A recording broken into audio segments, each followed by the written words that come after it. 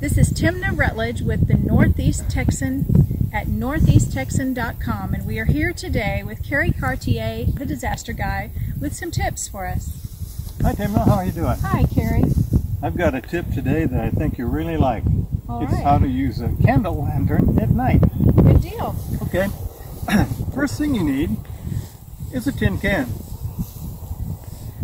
Aluminum can, actually. And this one is a little 12-ounce can that I carefully rinsed out and let dry. What we're going to do is make a little hole in the bottom here, and the little hole will be what we need to put the candle in. Then we will take a knife and we'll cut along here and make a hole so you can see the candle on the outside of the can. That really helps. On the top here, you see the little pop tab. The little pop tab it would normally have a piece of string in it, so you could suspend the candle lantern, and the wind, when it hit it, would turn the spot with the candle away from the wind and not blow it out. We're not going to demonstrate that part, but you need to know that it works, because that's one of the things that makes this candle lantern so aerodynamically wonderful. I'm going to take a knife now and I'm going to make some little holes here for the candle to go in. Just got a little knife, and oh, by the way, if you're using a knife, cut away from you. I'm going to put this down by my feet now and hold it with my feet, and I'm going to put some holes in it for the candle.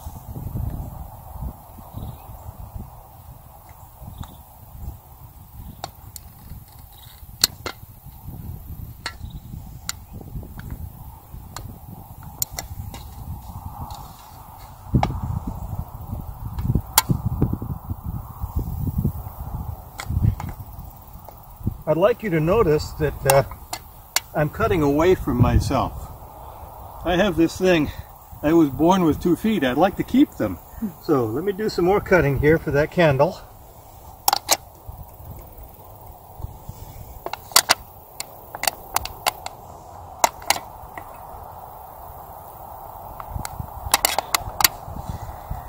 Well, maybe that will do it. I'm going to bend these in a little bit. Make room for the candle. Oh, did you notice all these little teethy points in there? Look like shark teeth. They bend inside and hold the candle instead of staying outside and getting you. Now let's get this can back into shape. It looks like a can.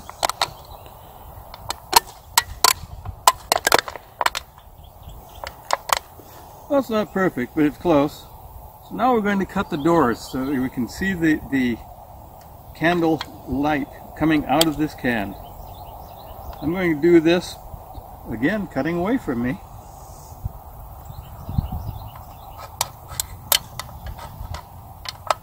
Okay, first cut is vertical, and if you notice, there's about an inch here and an inch here from the bottom. That gives you some strength in the can so you can open the doors and it'll actually work. Now let's try here.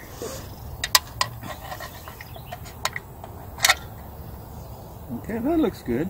One more just for the fun of it. On this side. Then I'll turn the can over and again, keep cutting away from you.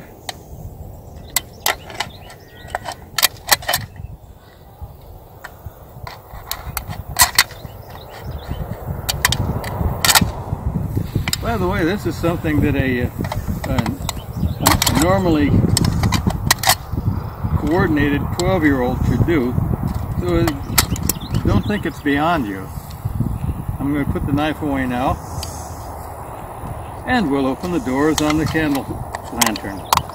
That just involves folding them back like this, and then you pinch them so they stay open. These edges are sharp, but you're not going to be putting your hand in there except to light the candle, so you should be okay.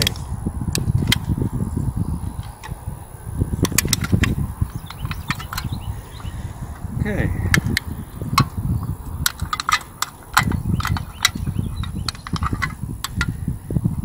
Well, that's what your candle lantern looks like. Of course, it would work better if you had a candle. And wow, there's a candle in my hand. I'll put it in the candle lantern like this. Notice it's kind of rocket shaped. The nose of it goes really nice into this little area that I've cut out. And we can just push it in maybe 1 inch so you can have a candle there. And we'd be able to light that, hold it by the string, and woo, candle lantern. Oh, and by the way, if it burns down some, it's not really a big problem because you can always take the candle and push it up a little more. This really works. It's something you can use at night, and when you make one, everyone will think you're a genius. And I'm a genius too.